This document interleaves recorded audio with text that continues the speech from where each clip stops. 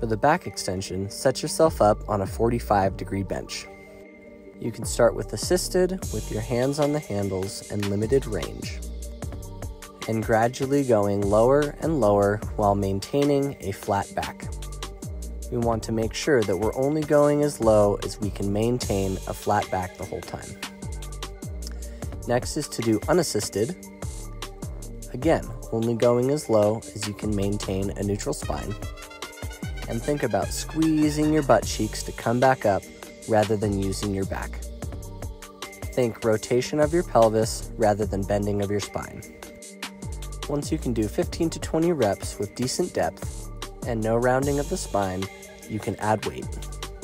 The first method is by holding a plate on your chest.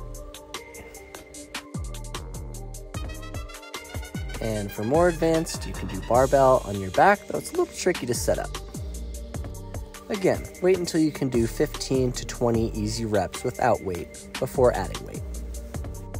All the same form points apply: flat back, squeeze your glutes, and you're rotating from your pelvis, not bending at your spine.